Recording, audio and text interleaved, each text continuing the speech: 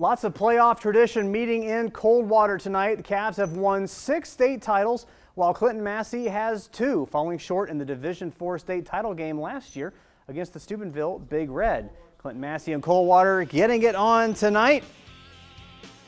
And the Cavaliers leading 21-7 with 8 to go in the third. Draw play gives Benny Wenning an open field to go left for the first down. This drive would stall. Cavs defense with a stop on second down in the red zone. And now the Cavs defense makes a stop on 3rd and 4, but 4th down. Brandon Lamb punches through the D for 6 and puts the score 21-14. Cavs late in the third. This game delayed currently due to lightning.